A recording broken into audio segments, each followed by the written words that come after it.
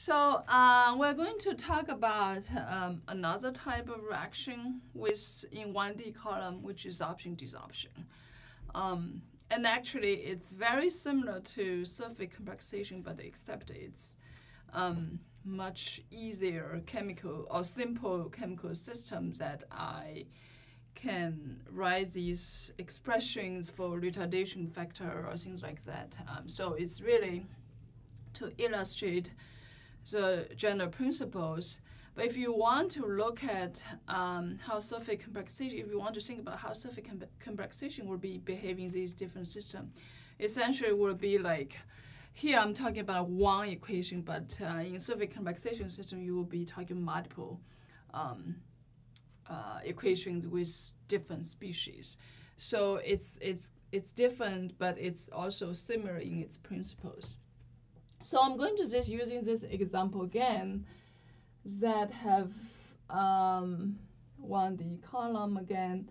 You notice sometimes I draw vertically, sometimes I draw horizontally. When I draw horizontally, usually I kind of indicate this as those things that the conceptual figure in my mind is that's what happened in the groundwater system. Typically, you have horizontal flow or ladder flow. So let's say we have a sorbing chemical going through the system, which is different from the non-reacting tracer before. So this is let's call maybe an organic material. Let's call that OR. Okay, so it going through the system is going to attach to some of the solid phase in the process media. So when you think about the processes that it goes through, again, it will have the advection process, which not surprising, and then dispersion and advection, diffusion. But again, there's this sorbing reaction happening, right? So let's say we have the solid phase. Not really solid, it's like the sorbing organic matter is in exchange with the species in the water phase, right? So now usually we think about sorption, desorption, or like surface complexation. These reactions tend to occur very fast, or thermodynamic controlled. So it's different from mineral dissolution precipitation. We talk about these reaction rates, reaction rate laws. Here, because they happen very fast, we consider they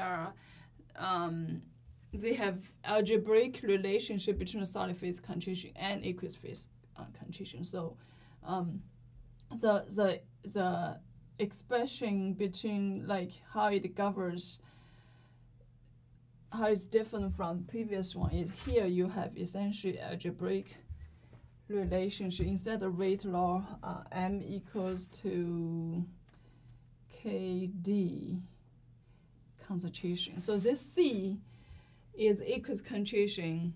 This is a solid concentration.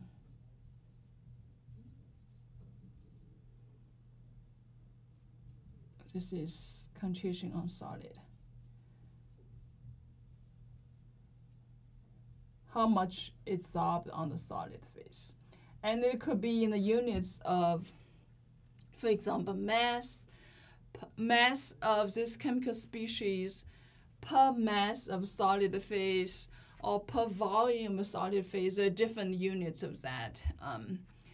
But here, but as long as they're consistent. So the KD, what we call, this is we call linear isotherm.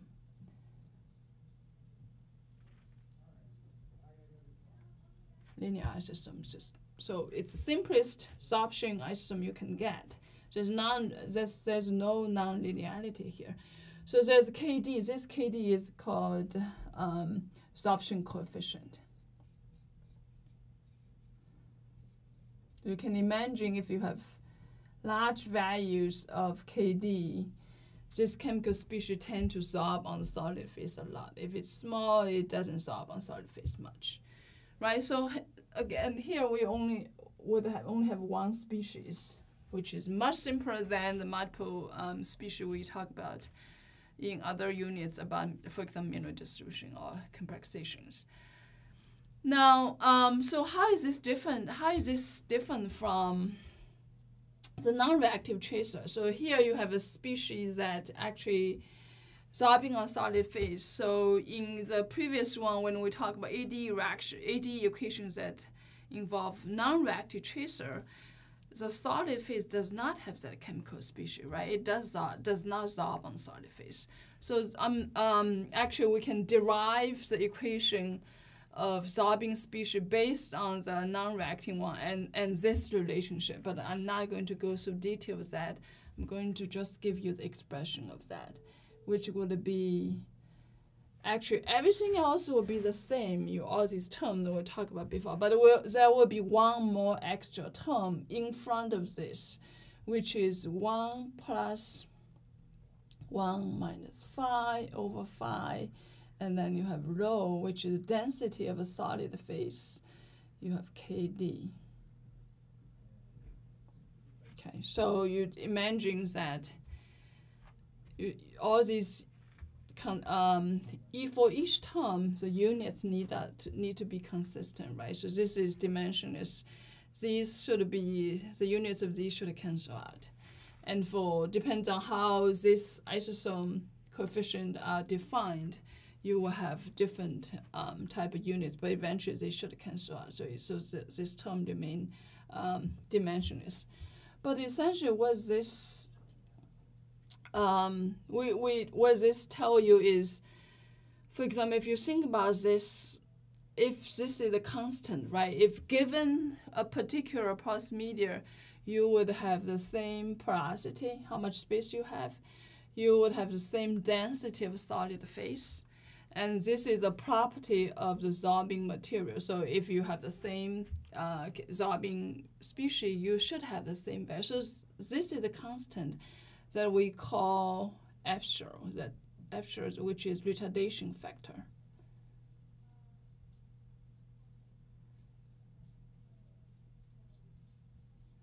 Now, because it's constant and it does not change with time, t and x, which means we can potentially divide each term by this. So you would actually have an equivalent equation would be this. But you would have minus u and then divided by epsilon.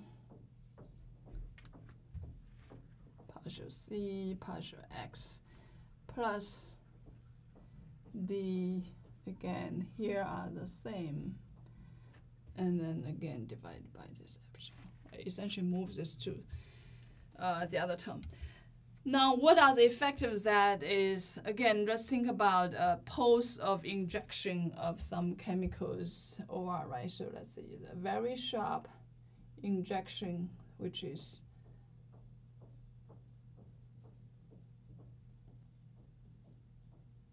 so you would imagine, let's say you are injecting this organic material, but also at the same time you are injecting a non-reactive tracer to compare it with as a reference, right? So in these two systems, how would these two different chemicals behave when you think about, okay, they inject at the same time, one is sorbing, the other is not sorbing, right?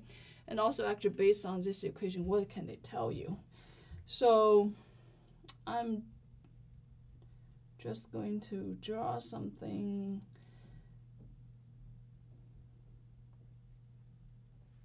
Right, so this is the concentration and fraction of time. So we are really looking at here. And we're collecting samples, water sample, and measure the concentration. We collect sample at different time and measure the concentration at different time.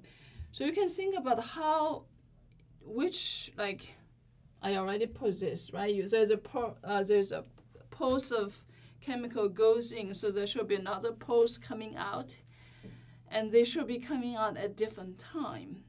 And which one should coming out first and which one should coming out later? Is that the non-reacting one going to come out first, or is the sorbing material going to come out first, right? So while you are thinking I'm drawing this,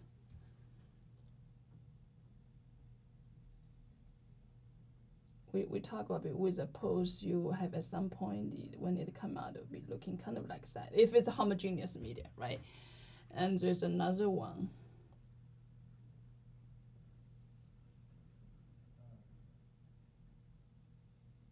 They're supposed to have the same width and everything. I'm probably not drawing this very correct. But anyways, this, if you think about that, compare the two species, right? So one that should come out fast is a non-reacting one. If you think about non-sorbing, this will be the non-sorbing species. Because it's not going to go on the solid phase, take its time, come out again. But for the sorbing species, once they get into the porous media, it's in contact with the solid phase, it's going to go into a solid phase first, right? And then it will be kind of in equilibrium at some point, then it will come out again. So sorbing species will spend some time to interact with a solid phase, so that delays the whole process of flushing out. So if we think about this, we call that T sorbing species. And this is T just the chaser, so it's non-sorbing.